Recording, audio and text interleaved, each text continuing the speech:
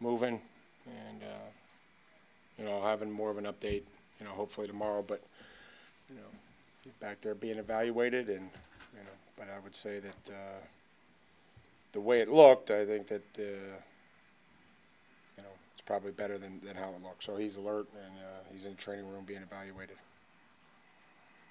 How tough to lose at the end, and you feel like Will did a good job of getting in position to win it late? Yeah, I mean, you don't lose it late. I mean, there's always other things that go into it, opportunities missed or their ability to make a play, when they needed to.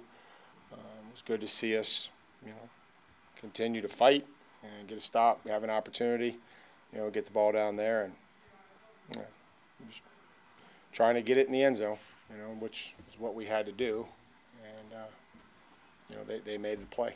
Can you kind of take us through the sequence before the end of the first half with the field goal, the drive there?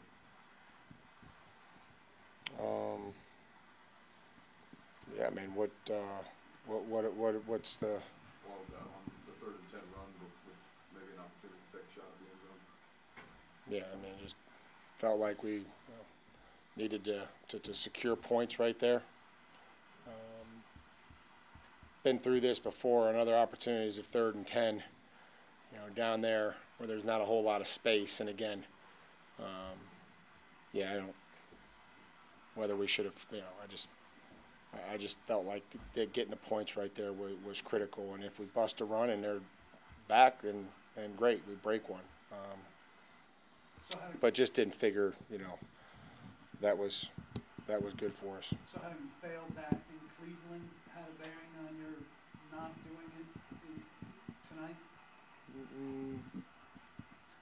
Well, I think you always try to learn from every experience, and felt like the way that it was going, that those points were going to be critical. Didn't want to, put anybody in a situation, especially the quarterback in his,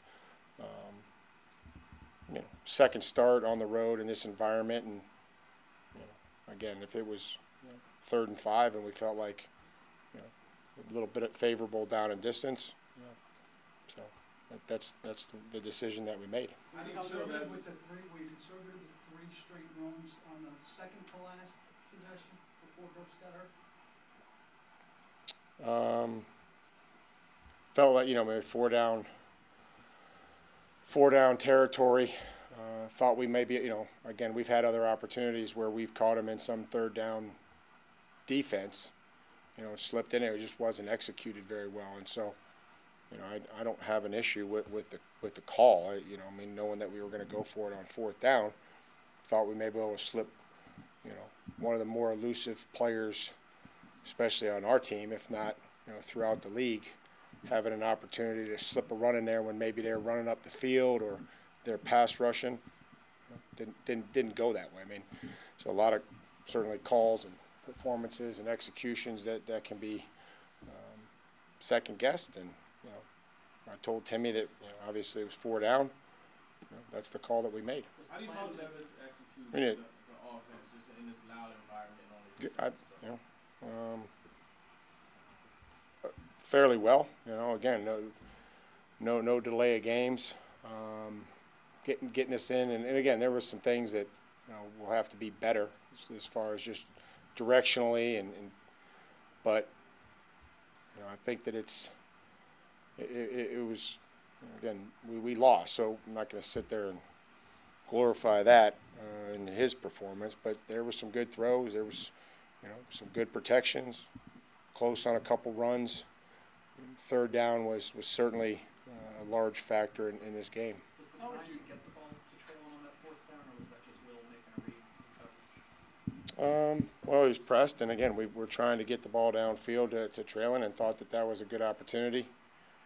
There's the quarterback has a lot of decisions when we call a play, and I like that decision. Just would have liked to come down with it, and those are things that Traylon has done for us in the past and need to continue to do. They're pressed up there, and isolated coverage on the backside. Your inability to break through on the road, how troubling is it? It's just troubling to lose, Paul. You know what I mean? Whether you're at home or on the road or in London, you know, you lose. You put a lot into it, played hard. You know, I don't think we played well enough in really any phase to take control of the game when we had an opportunity.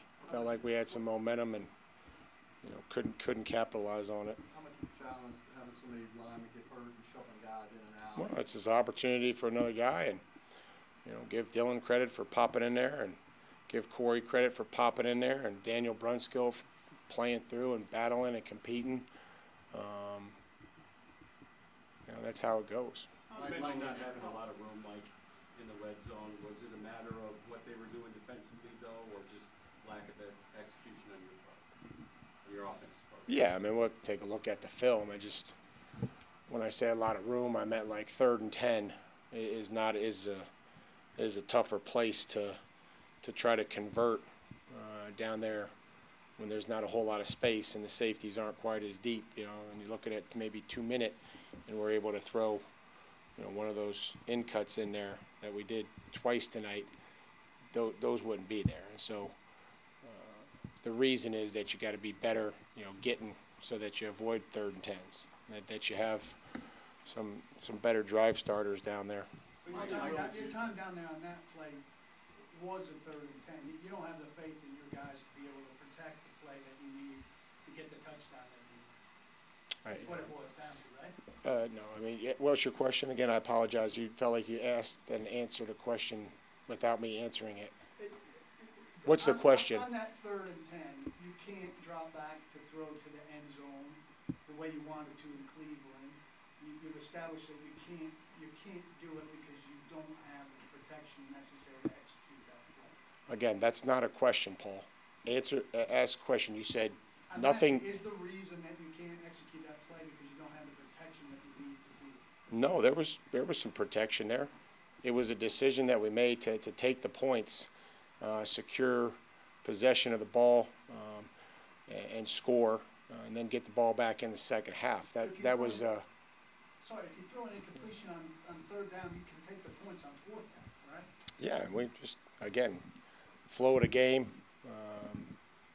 how that, you know, sequence of plays went, somewhat frustrated, and so made a decision to hand the ball off on 3rd and 10 in the red zone. Mike, you feel like the defense wore down, short week. Also, what's kind of been the issue with the run defense? I'm not sure. I mean, we played a good run defense around here for a long time, and so, you know, we need to start, you know, playing better, putting our hands in people's chests, and, you know, it wasn't about the offense. Like we need to, we got to play better run defense, and so that's, you know, again, we didn't think affected the quarterback very well. You know, we got to tackle better. We had too many loose plays, big runs. So yeah, Gentry, I agree. You know, it's you got to throw somebody around, shed a block, make a tackle. Mike, how did Will's second start? I mean, there was so much 4 touchdowns, you know, so much after his first start. How did his second start look to you? Same way it looked for everybody. Not good enough. Same way it looked for every single person that was with the Titans tonight. That's how it goes. The pass rush, 0 sacks. I think it was what, two QB hits. What is going wrong there? Just not getting it. You got to win. You got to line up and you got to win and you got to execute. And you know, there's no secret formula. You know, I mean, we can blitz all day. That brings, you know, challenges. I mean, we can mix, you know, pressure. But you got to line up and you got to beat somebody, and that's what defensive football comes down to. So you feel your guys aren't consistently winning those matchups up front? No. I mean, if they were, we would hit the quarterback and we would make sacks. And I mean, if they were consistently doing that, they know that. Like, so we have to, you know, keep working and keep forcing them into longer yardage situations, and then, you know, if ultimately make a decision. If you can't send 4, then you send 5, and then, you know, you're running out of guys. You can send 6, and, you know, that's blitz 0. Well, I guess with your overall thought maybe as you guys leave here tonight? I mean, losing sucks, especially at this level. You know, it's just so hard to win games, and when you got an opportunity like that to win it at the end and it doesn't happen, it makes it feel a whole lot worse. But I mean, credit to them. They made the plays when they needed to, and we didn't. Got to get back to work. Well, I saw you sitting there just kind of with your eyes closed. I don't know if you were reflecting on the game or what, but what was going through your mind in the locker room there? You know, just trying to replay in my mind a little bit some of the things that happened, and obviously the knee-jerk reactions are obviously a little different than once you go back and watch the tape, and things are usually not as bad as they seem, or if they're really good, they're not as good as they seem. So, you know, just trying to replay in the heat of the moment how I felt in that moment, what I could have done, but just needed to take a couple breaths. What were the particular moments that came to mind, I guess? Just the end of half and the end of game situations, specifically just the end of the game.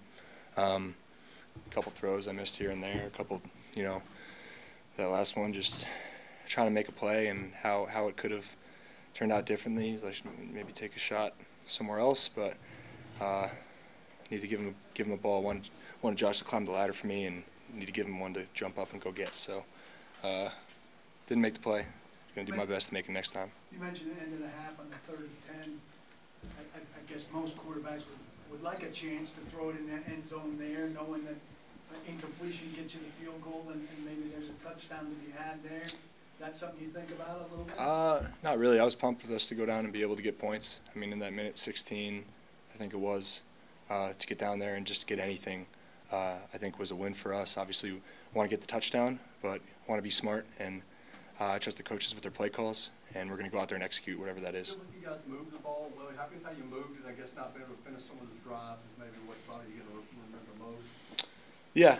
No, I mean, got to finish drives. The yards don't mean anything if you don't finish those drives, for sure. I mean, we're not going to force anything, we're just going to do our jobs and play the field position battle if we need to. But obviously, you want to score points, and couldn't get it done as much as we needed to tonight. Well, they do a good job of pressuring the quarterback all the time anyway. But how do you feel about hanging in there to the last second, making accurate throws, and that? Seemed like you did a pretty good job of that tonight. Just trust my guys up front. I mean, they did a heck of a job. I mean, we rotated a bunch of guys in there tonight. So I mean, I'm proud of how those dudes stepped up and played. I'm trusting them regardless of who we go against to be able to step up and to keep my eyes downfield.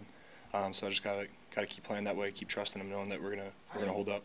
How do you feel you handled the operation and everything in this loud environment? I mean, no delay in game, and then especially on that last drive where the guys said you were really composed. Yeah, I mean, it was pretty loud. I've been in louder, so I mean, it was nothing crazy, but I think we did a good job of simulating the environment during practice this week, of making it, you know, even louder than I feel like it was out there, just so we were good on the operation and the communication. But hey, those fans showed out, and they didn't make it easy for us, but we got the job done for the most part, operation-wise. You made some throws with people hitting you, with people holding on to you. How confident are you that if you're alive in a play, you can, odds are you can do something with it? Yeah, I mean, it's give and take. Like, obviously, if the throw's there, you want to know when you have the opportunity to make the throw. Sometimes when the guy's draped over you, you know that it could affect the path of the ball or whatever. But I mean, it's just a feel thing. It's a trust thing with me, and just my ability to throw the ball. And I'm gonna keep feeling that out as I keep playing these games, because obviously, you know, these are the only opportunities where I do get hit. So just trusting the guys that they're gonna get to the ball, and trusting that I can make the throws. How do you think that's gone, Will? Like, do you think you've done pretty well with that so far? Pretty well. I mean, obviously, only have one game of tape to go off of. I think tonight there were a couple points I can think of where we were able to hold up enough and give me enough time to get the ball off, even if someone did eventually, you know, touch me. But that's what it takes to win in this league, to make plays like that. Traylon made a great effort on that one play. To see him make that effort and get carted off, how tough was that? It was tough. I mean, that's scary. It's a scary part of this game. The fact that, you know, someone gets carted off the field and we just act like it didn't happen, you know. But I mean, that's football. It's part of the game that we have to accept. I mean, I'm praying for him, sending him all my love, hoping that he's going to be okay. Yeah, he almost made a heck of a play. You got a chance to talk to him or see him after? I just patted him on the shoulder here. He seems like, I'm not going to speak for him, but he's up and moving, so that's a good sign. Will, as a rookie, do you feel like you've earned your teammates' respect the last couple of games of the way you played? I mean, I don't need to think about that. I'm just trying to do my job, and I'm not looking for approval from anybody. I'm just trying to go out and win games and do what's asked of me at the position. You talked about the atmosphere kind of leading in, circling this game. Did it kind of live up to what you thought it would? And I noticed when they were playing Renegade, you seemed like you were into it, kind of into the moment. Yeah, I mean, you got to enjoy environments like this. I mean, this football, like, you got to have fun with it. If you're not having fun with it, then why are you playing it, you know? So, I mean, that's a cool little tradition that they got here. Obviously, Steelers is a historic franchise, and they've been doing that for, I don't know, like 20 years now or whatever. And the song's a banger. It's a good song. So we've been playing it all week at practice, and it's been stuck in my head, so it was cool to see the real thing. After hitting all those deep shots last week, did you feel like they were trying to take those away? Was it more difficult to kind of push the ball downfield? Yeah, I mean, credit to them. They guarded us well. They had a good game plan defensively, I thought, and to limit some of those shots, I feel like. But you know, just by the game plan, we didn't have as many opportunities as last week just because of how they were playing us. And you know, you just got to play the position and take the throws they give you. Couple more. The highs last week. Tonight, I know you leave good disappointed. How do you kind of manage emotions maybe from week to week? And I guess that's got to be key to be a good NFL player. Just staying neutral, not letting the highs get you too high, not letting the lows get you too low, like you just said. I mean, even if I had the same game I did last week, I feel like how I wake up tomorrow morning and how I prepare for next week would be the same. So that's important, especially at this position, just to keep a neutral attitude about everything, and I do my best to do that. You mentioned not worrying about, you know, winning anybody's approval. Do you think, though, you earned the right to be the starting quarterback the rest of the season? That's not my decision. I'm going to let the coaches make that decision. I'm just going to keep doing my job. Good look at the jacket. Good look at the Yeah, this is sweet. Yeah, I love this. They gave this to us at the rookie premiere out in L.A. Me and Tajay went out there before training camp. So shout out to the NFLPA. That's pretty cool. Pretty cool jacket. Phillips, Kyle had the best night since he's been with the team. Maybe what do you like about him? What was good about that connection? He just ran good routes. I trusted him. I mean, the one connection we had down the middle in 2 minutes was something that me and him had talked about pregame.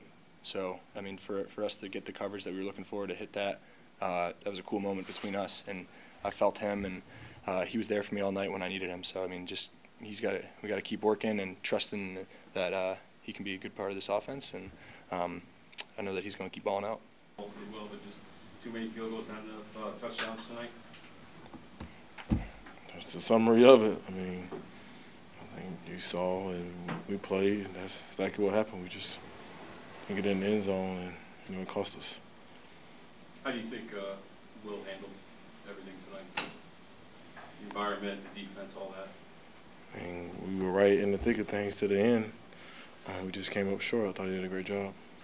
With that, though, I mean, the offensive line obviously going through it a little bit on the injury front. How, for you as a running back, to see them kind of grinding out guys like Brunskill finishing the game, even though he's clearly not right, how big a factor was that for you guys to kind of get yourselves back into it? I mean, that's just the mindset of those guys, the toughness that they have, the resiliency to get back in there, even though they're hurting. I know we all appreciate it, and you know, they appreciate them sticking it out and trying to do the best they can. What would you say is the reason why things are so different on the road as opposed to at home? It seems like, you know, home games, offense is flowing, everything's going right, but on the road, kind of sputter a little bit. I think execution. I think just executing, you know, when we need to get points in the red zone and letting those drives finish in touchdowns. We're not able to do that right now. We just got to figure it out and get back to work. Do you think anything's causing specifically the lack of execution, or is it just one-on-one matchups you're not winning? It's just as a whole, just not executing like we need to. 3 and 5, Derrick. Obviously, you guys have dug a little bit of a hole for yourselves. What's got to be the mindset when you come back for the mini bye week and get ready for Tampa? Come back and get to work, get better. Same things we always say. Focus on winning, getting the winning column. Because, you know, in this league, keep losing, you know, you're going to be out of it. And, you know, like you said, we dug ourselves in the hole. So, because just got to have a sense of urgency, and you know, we just got to lead, and we just all got to step up and play better. How confident were you on those last couple of drives that one of them was going to find the end zone, take the lead back? I mean, I'm never not confident in us, trying to go score, win a game. Always confident in my teammates and my team.